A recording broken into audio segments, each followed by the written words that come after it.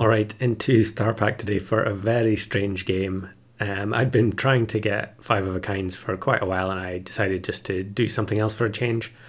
So the goal with this run was to get 2 level 3 storks and have a Mantis kill them both at the same time. No particular reason, I just thought it would be amusing, and there's probably quite a few level 3 achievements I don't have for the tier 5 pets in this pack. However, trying to get 2 level 3s of the same unit in this pack is just an absolute nightmare. So you can see here what I'm doing is I'm preemptively making sure I have blobfish on the team, because I'm going to try and get Mantis as soon as possible, because it's the only realistic way of getting enough level ups onto the storks to actually have 2 level 3s. And this was kind of a strange run, because I'm already on turn 6 now and I only have 1 stork. There were lots of other runs I had where I got to, turn 3 or 4 and I had multiple, 3 or 4 storks on the team already. And then it was just later on that it kind of fizzled out and I couldn't find enough crows, couldn't find enough blobfish.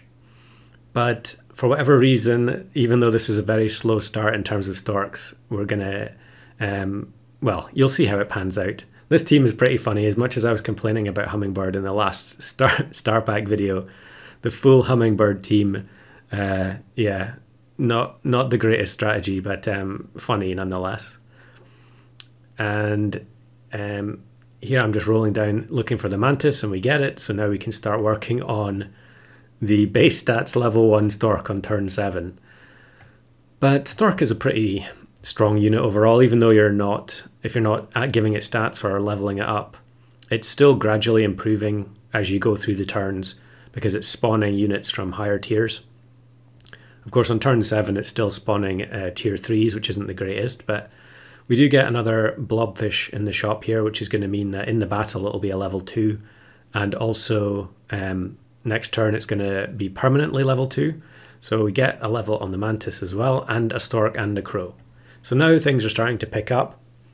Although I've sold the koala, so the yak is now going to start to destroy itself, basically.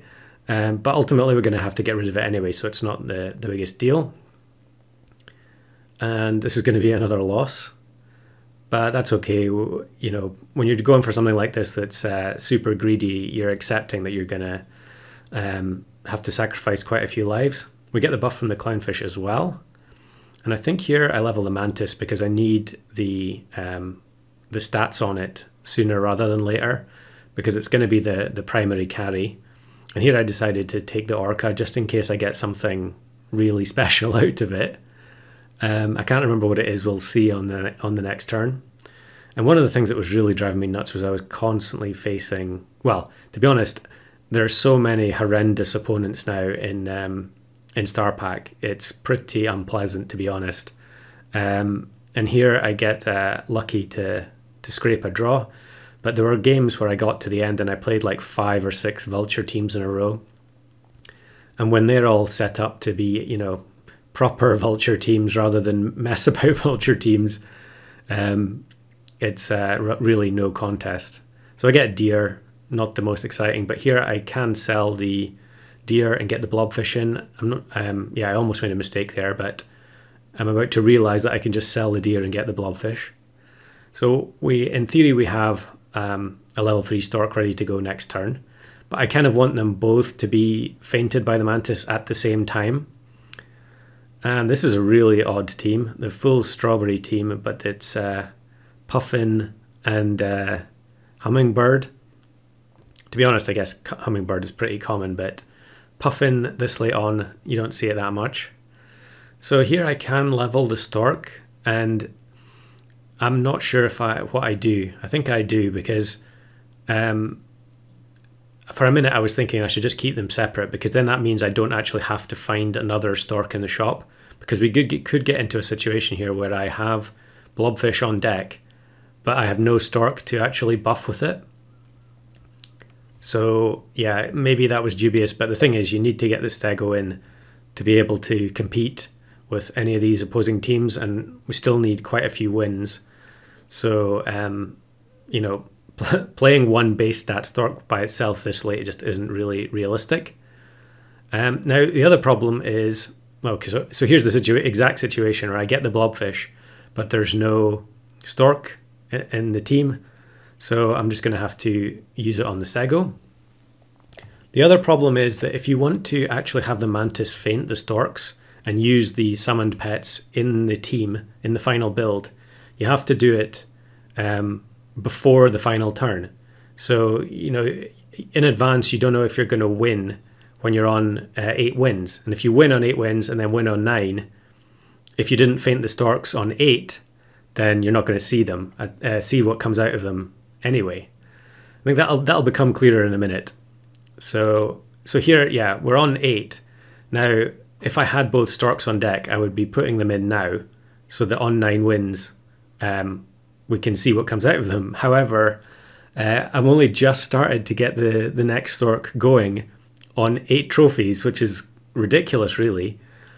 And here we get matched with Kyogre. I keep getting matched with him. I'm pretty sure it's the same Kyogre. It's the very good versus player, and he was just killing so many runs.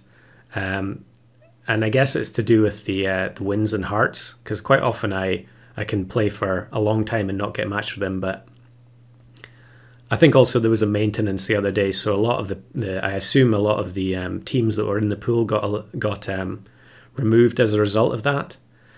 But in any case, it's actually worked out perfectly because we needed to lose in order to level up the second stork. Unfortunately, there I win, or maybe fortunately, depends how you look at it. But now I need to draw.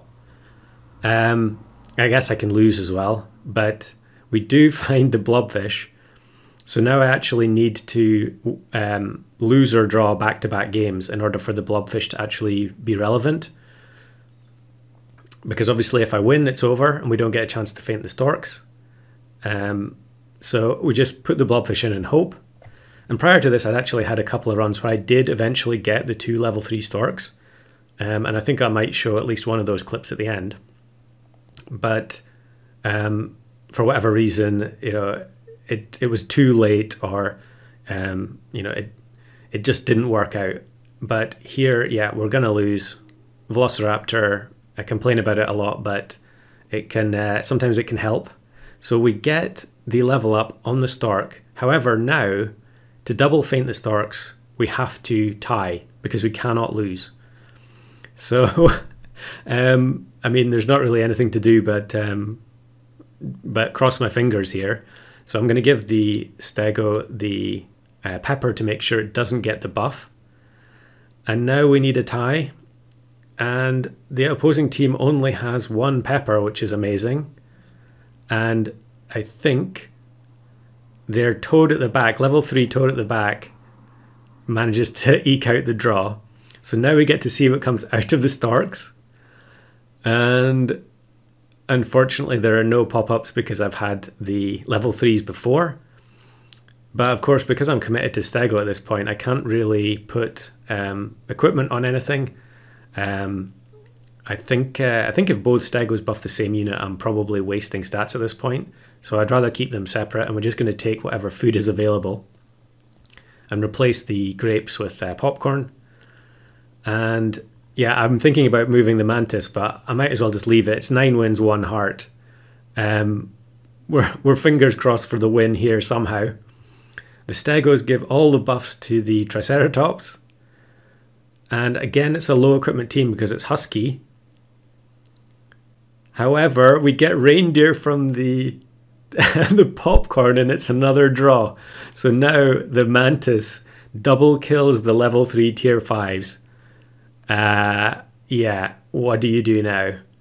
Well, the only thing for it is to buy another stego, and then maybe I should have frozen the piranha there, but actually I roll Triceratops, and so it's back from the grave, but it's only a level 1. Is triple stego going to be enough? And we get matched with an opposing Mantis team that has Strawberry but no Velociraptor, and it's It's always difficult to tell with Vulture, but I think the buffs from the Stegos are just going to be way too much for the Vulture, even though it's level 3, to deal with. So we somehow get the win over the line after the Mantis has killed 2 level 3 units on back-to-back turns. And here's the bonus clip where I'd actually forgotten to turn on record, and I got double level 3 Fox out of the Storks, but it was much, much earlier. And everything got scaled up, and then on turn 16, I get matched with Kyogre again. And you can see it coming. As soon as you see a Pepper unit at the back line, you know it's all over.